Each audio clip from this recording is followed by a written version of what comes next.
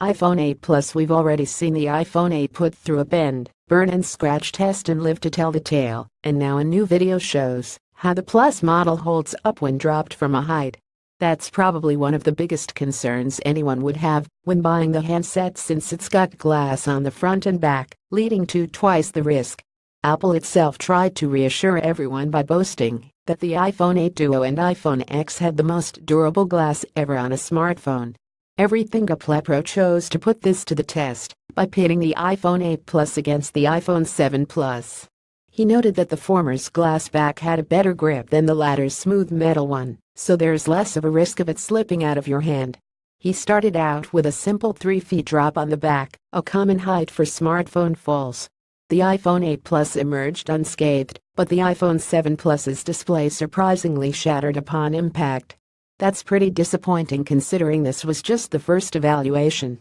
He then moved on to dropping the two on their side and front.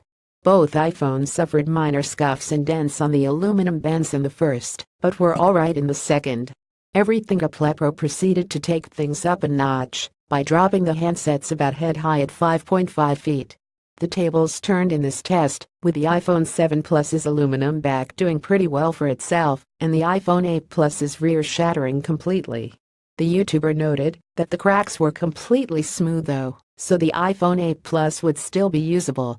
Things got worse in the site evaluation because a portion of the device's back flew out, revealing its internals. The front test proved to be its savior though, since the panel didn't break, but the phone itself started separating slightly at the bottom.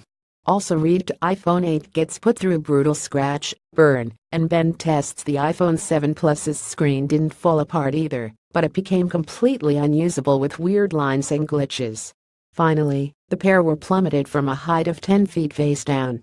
Unsurprisingly, both displays cracked and became unusable for the most part.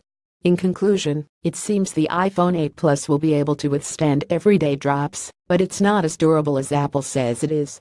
Investing in a case might be a good idea if you're prone to dropping devices at great heights.